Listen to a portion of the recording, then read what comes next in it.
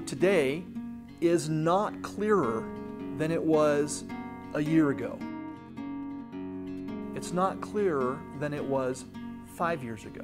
It is progressively getting worse with all the efforts that they're doing around lake to protect it.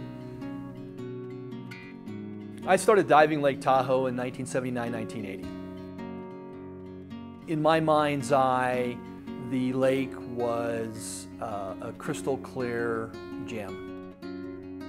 I was in my 20s. I didn't appreciate the environment at that time. I didn't understand the environment. I was a diver, diving Lake Tahoe. It was in my backyard.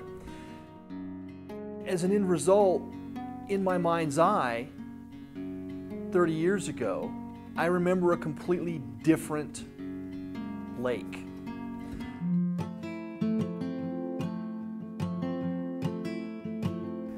And if you live here in the Reno-Tahoe area, you become passionate about the lake. It's beautiful. It's one of the most beautiful places I've been in the world. It still takes my breath away when I drive over the Mount Rose Highway, when I see the lake, always.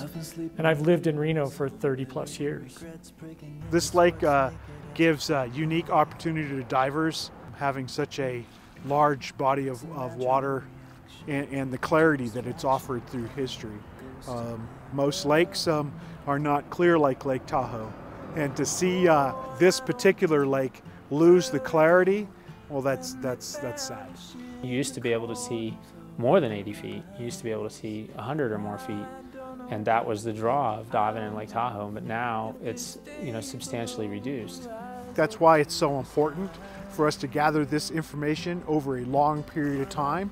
If it comes to the point where we can see that relationship, then we can take actions which are appropriate.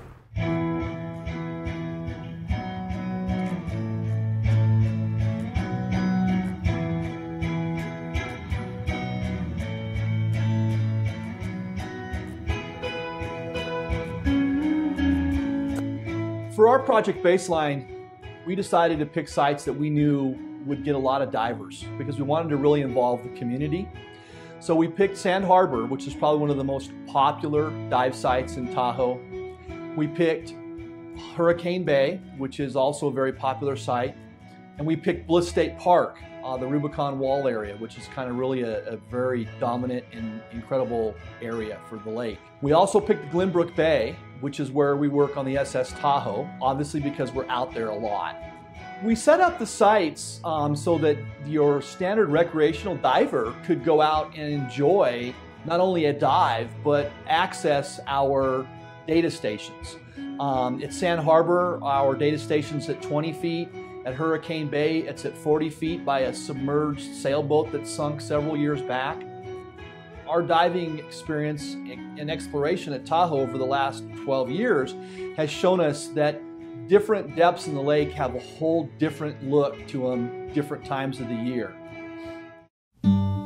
So what we did with Project Baseline Tahoe is we decided to set up visibility monitoring stations. And what we did was we put a depth benchmark into the bottom of the lake, and from that benchmark we put marker stakes in every 10 feet moving away from that benchmark. Any diver can look at the depth gauge, get a reading. Any diver can look at the temperature gauge, get a temperature reading, and they can look at the visibility, and it'll be the same gauge for anybody using that particular site. We thought about it quite a bit. Our biggest problem was getting old-fashioned analog depth gauges. Basically, we used an auger to drive into the ground for our depth benchmarks. Affixed to that auger is a 7-inch by 10-inch box, and that box contains the depth gauge and the temperature gauge, and that's made out of aluminum. Then the visibility markers are on aluminum stakes that are driven into the ground every 10 feet away from our depth benchmark. We went to Lowe's and got some aluminum and some stakes, and just bent and cut. Then we went up and put them in the lake. It's a geologically cool environment. There is no place that I know of in the world that has a 4-mile granite wall going from the surface down to 1,000 feet.